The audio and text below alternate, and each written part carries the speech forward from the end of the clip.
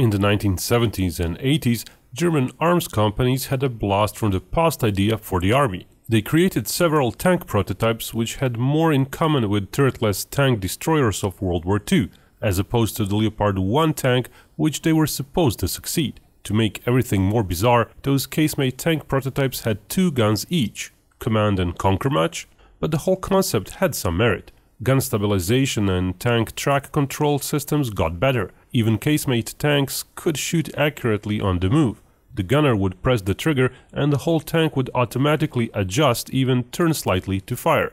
Without a turret, the vehicle was much better armored, and twin guns were there to, well, increased hit chances. In the end, the prototypes still had practical and tactical drawbacks. All the while, Leopard 2 was doing just fine. And then the Cold War ended.